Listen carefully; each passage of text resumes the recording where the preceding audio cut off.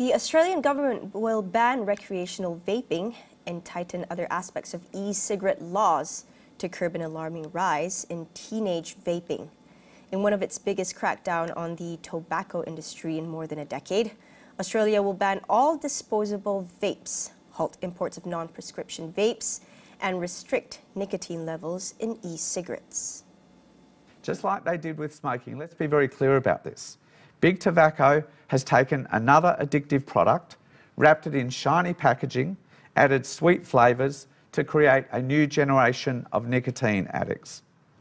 Young vapers are 3 times as likely to take up smoking, so it is no wonder that under 25s are the only cohort in our population that are seeing smoking rates actually increase. Butler said vapes were intended to be sold only as products to help smokers quit.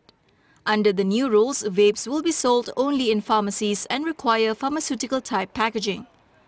Additionally, the federal budget due out next week will include $234 million Australian dollars for measures to protect against the harm caused by tobacco and vaping.